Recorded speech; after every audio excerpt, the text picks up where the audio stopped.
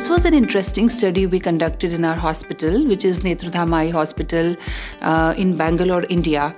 And this study was about comparing the safety and efficacy of conventional phaco emulsification with femto laser assisted cataract surgery using the LENSAR laser system. This study had 100 subjects who were divided into two groups. First group was conventional phaco emulsification and the second was LENSAR laser.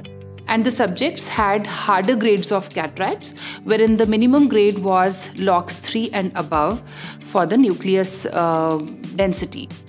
When we compare the results of our studies with the previously published studies, comparing the results of phaco versus femto, we find that the average endothelial cell loss in the phaco group has been shown to be anywhere between 8 to 30%. And in our study, it was 16%. And in the femto group, this loss has been shown to be anywhere between 5.8 to 15.8%. Whereas in our study, we found this to be 12.8%.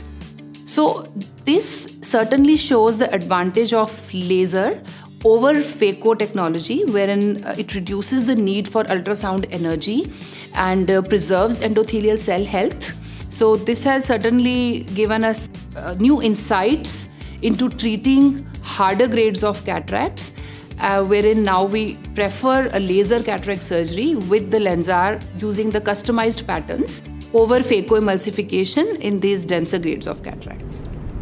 So it's been over 3 years since I'm associated with LENSAR as a customer. I'm a very happy customer, I must say, because after the use of LENSAR laser in our institute, our patients' results have improved. It also has some other great features such as the IntelliXs for toric IOL placements. Also the AIs are excellent, so our astigmatism outcomes have also improved. So all in all, I've had a great experience with working with LENSAR so far, and I really look forward to great collaboration in the future as well with them.